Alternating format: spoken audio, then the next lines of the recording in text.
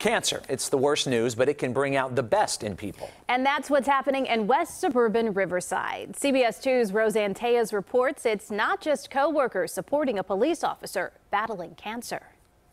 It was devastating news for Riverside police officer Chris Kudla.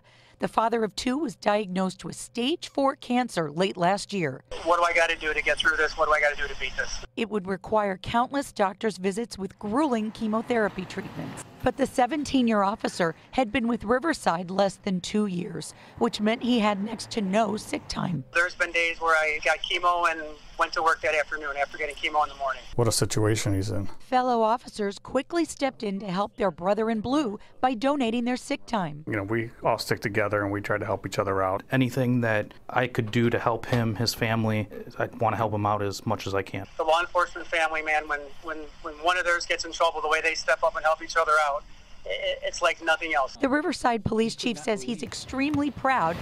Nearly every officer has given their maximum sick days. What did you think about this effort? I thought it was astounding. But it gets better. Employees at the Riverside Village Hall and Public Works are also donating time. He basically got so far about 6 months of time for him to use for his medical treatment. We talked to Kudla via FaceTime because he was at the airport headed to his first family vacation in several years. I'll sit on the beach and relax and make some good memories. Grateful that his community has given him the greatest of gifts, time with loved ones. Roseanne Tellez, CBS 2 News. Kudla is still working, patrolling the streets of Riverside when he's not in treatment. Despite his advanced cancer, doctors say he has a fighting chance of beating it. And I know we'd all love to see him come through. Of course, and making those memories like he is right now doing, out on vacation. That's awesome. That's wonderful. Well,